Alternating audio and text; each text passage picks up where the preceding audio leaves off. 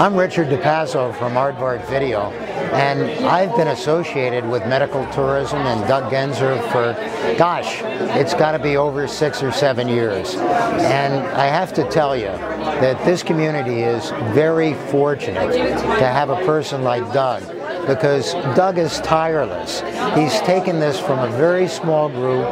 that it was really just a fledgling idea that started in Henderson, and he's built it to something that's really providing a lot of opportunities for the community and a lot of growth for the state. After watching Doug's presentation this evening,